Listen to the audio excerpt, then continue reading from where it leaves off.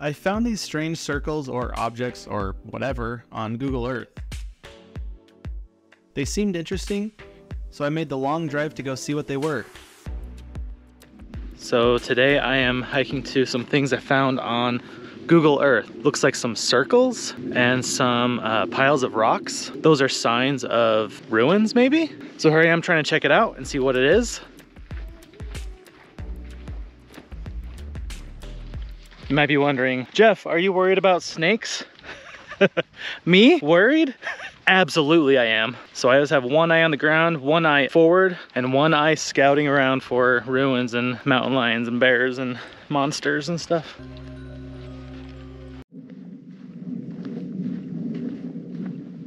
So I found this about 3 years ago. So I'm really excited to finally see, after all this time, what this stuff really is. And you're gonna join with me. So we're gonna do this together. And I'm almost there. I have to hit this little canyon edge and then cut right, which is your left, right? Yeah, my right, your left. And here we go.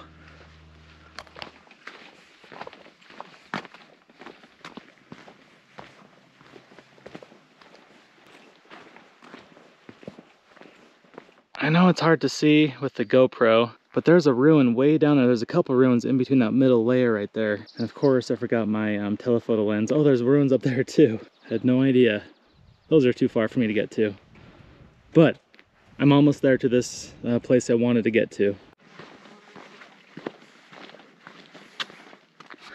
Okay, I'm almost to it.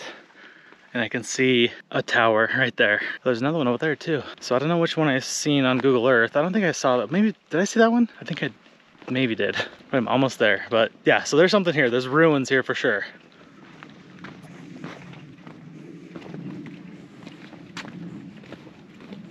Okay, as a side note, so this stuff is called cryptobiotic soil, and you want to avoid it at all costs. You want to not step on it. It's everywhere. You want to be careful where you step. That's why I'm kind of stepping through all these dry washes on top of rocks.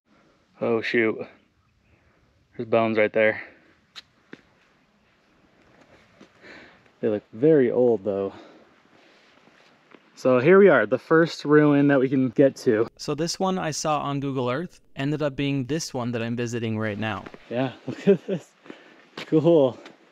It was probably like 13, 14 feet across. Look at these big rocks they used. These big stones. Made this big, nice, what I think is a circle ruin right here. Oh, there's a lot of water down there, which means animals come here. You know what I mean? Which means mountain lions probably come here. Everybody comes here. It's a popular spot. There's not many stones that have fallen down, you know, for, let's say I'm expecting like a, you know, a tower that's like 6 feet tall. There's just not the rocks here to indicate that it was that tall. Unless it was purposely destroyed or whatever, or there's tons of rocks down here, which I didn't see. So maybe the top part of it was wood. While we don't know exactly what the circle ruin would have originally looked like, I imagine it could have looked similar to this ruin.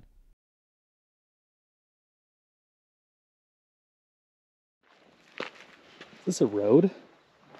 Oh, there's like water pump stuff, maybe? Looks like this was graded down right here, and this is even carved into.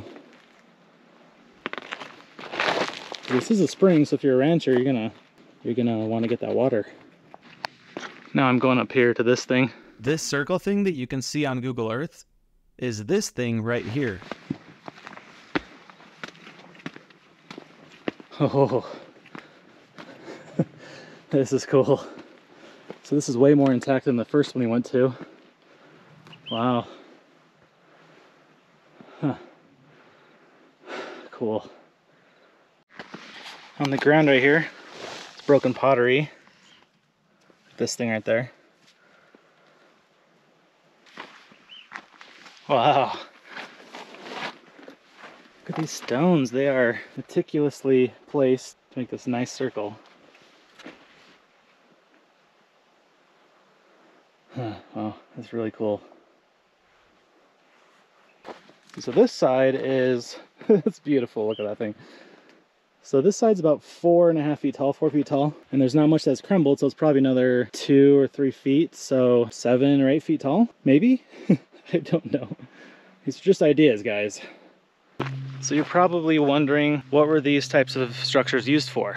My unprofessional opinion, these what I call towers, are probably dwellings. They could be used for storage, all the above.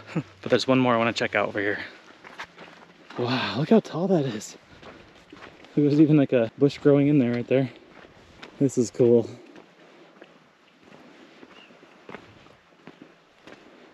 So this is probably 8 feet tall. Wow, it's filled in the middle. Probably with all the stuff falling in, maybe. Wow, look at that. Oh. This could have been the doorway. So these rocks look like they have fell in here, but look how these are kind of faced, and there's like kind of like an opening that's been filled now, of course, but looks like this could have been the opening, the doorway. You could step into it. And if we take a closer look on the inside, it's not really clear if there was mortar used or if it's just the dirt and the sand being blown in here for after centuries and centuries.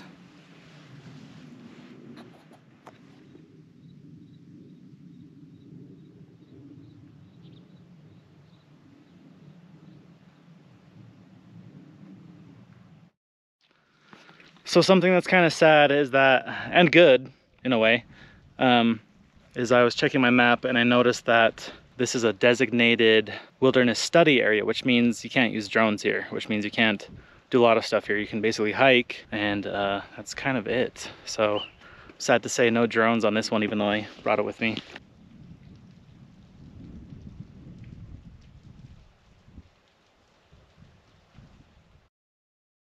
See how there's water flowing over there, and then over here, this one is actually flowing. Like I can hear it dripping and falling down. This would have been a great place to be because of the water sources. You got deer and bighorn sheep up here. You got all that plant life up here. Then down below you have the water. Like this would be a great place to stay. So now I'm just kind of sitting here and taking in this whole canyon and just kind of imagining what this would have been like 1,000 years ago, 800, 700, 1,000 years ago or more. And this is why I love doing this, because of the constant bugs.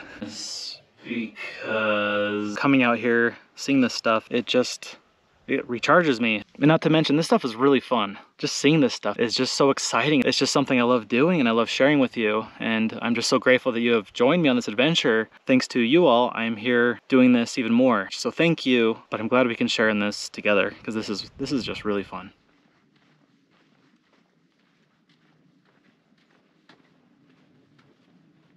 Oh good, she's still here.